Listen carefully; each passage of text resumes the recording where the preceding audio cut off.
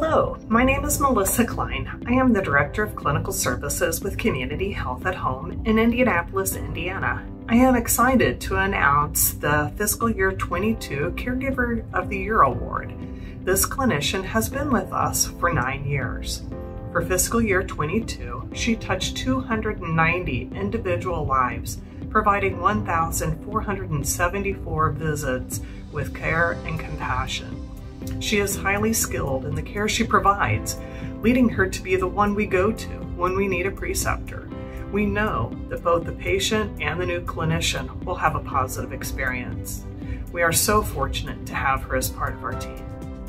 Hi, I'm Katie Flowers, Manager of Clinical Services for Community Health at Home in Indianapolis, and it is my absolute pleasure to recognize this next recipient. She's an excellent nurse who leads by example and is a strong mentor and preceptor for new nurses on our team. She routinely asks how she can improve and be better. This person provides excellent patient care and truly upholds the people first philosophy. She goes above and beyond for her patients as evidenced by the glowing comments made about her, including, "She takes really good care of me and I miss her when she's on vacation because she cheers up the place."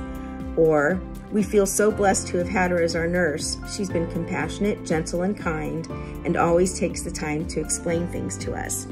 But I think this last comment hits the nail on the head when this patient said, "Nursing is the best profession she could have chosen."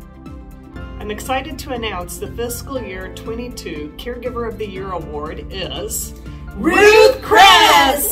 Yay!